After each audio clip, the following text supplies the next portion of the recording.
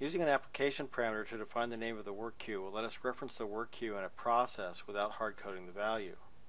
This means that if we ever want to change the name of the work queue in the repository, we can just update the parameter at runtime without having to redeploy the application.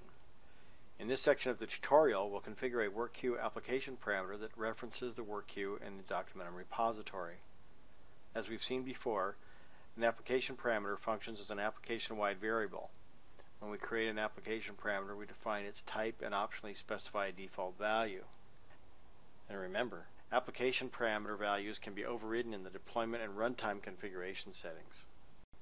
So, in xCP Designer, in the xCP Navigator, select the Application tab. Then right-click on Parameters and select New Parameter.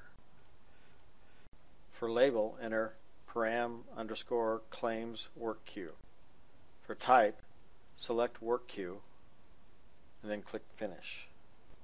For value, enter claims queue. So that's all there is to creating our application parameter for the claims queue. Let's close the Parameter Editors tab and save. Check the Problems tab for errors. Okay then, we're now ready to use the application parameter when we define the stateful process for handling claims in the next section.